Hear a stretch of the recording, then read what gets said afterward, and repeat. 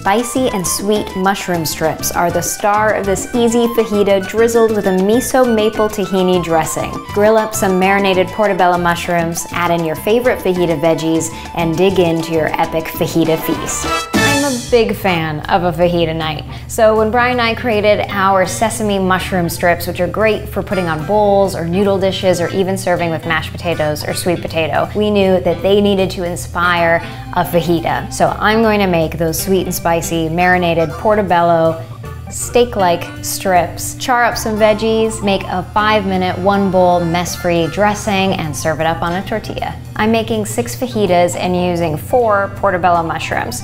Do you wash your mushrooms? I think there's still a bit of debate, but I used to wash them. Now I just brush any dirt off with my fingers or a vegetable brush. This way, the mushrooms will soak up all the tasty flavors of the marinade and not the water that I have washed them in. I also used to struggle to get these stems out. I used to try to cut them out with a knife, but just grip it firmly, give it a little twist, and pull. And it's as simple as that. And make sure to keep these and toss them into another recipe like a tofu breakfast scramble in the morning. Slice your mushrooms into 1/2-inch thick slices. Lay them in a shallow dish and combine the marinade ingredients. 1/2 tablespoon sesame oil, 3 tablespoons maple syrup, 1/4 cup tamari or soy sauce, 1 tablespoon tahini, grate or mince 1 tablespoon fresh or frozen ginger, 1 teaspoon fresh garlic, which is about 1 clove, or use a powder, and some spice. I'm using 1 red chili pepper with the seeds removed, but you can use chili flakes, a hot sauce, or ground cayenne pepper. Give this a stir and pour it over your mushroom strips, turning the strips to make sure all sides are coated in the marinade.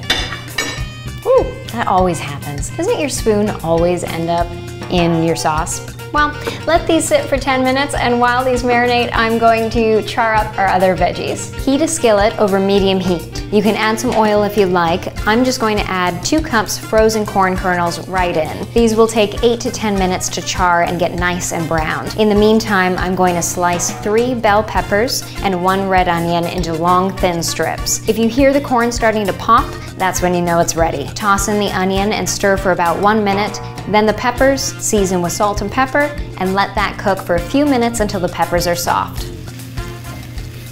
Why do I have an orange out? I don't think this is for this recipe.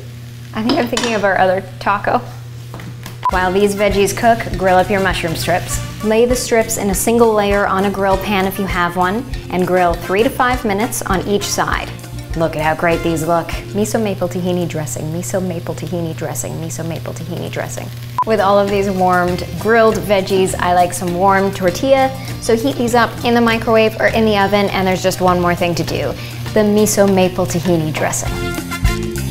Did I get it? 1 tablespoon miso paste, 2 tablespoons warm water, stir to dissolve the miso in the water, add in 1/4 cup tahini, which is a sesame butter, 2 tablespoons lemon juice, 3 teaspoons maple syrup, and 1/2 teaspoon sesame oil, which is optional if you prefer an oil-free dressing, but it does give it a deeper and richer taste. Time to make some fajitas. And yes, there are bunnies on this plate. If you saw that, your eyes are not deceiving you.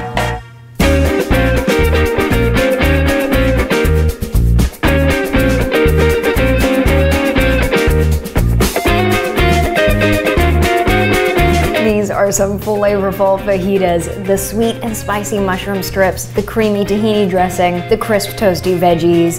This is a pretty good fajita night. If you don't have some of these ingredients, you can really simply grill up these mushrooms with your favorite barbecue sauce and load your fajita up with your favorite toppings. All in all, these fajitas cost us $3.40 a fajita. So this whole meal, the 6 spicy, sweet mushroom fajitas, cost us just under $20, which is on the higher price range of our typical meals. The mushrooms, the peppers, there's some of the pricier veggies that we buy. But if we were to make this with flank steak, our cost would go up by $5, but likely $10 or more. And if we were to treat ourselves to a nice fajita night out, we would likely pay $15 to $20 a person. So all in all, this is a pretty thrifty fajita night. Am I dripping? You're dripping. Ah!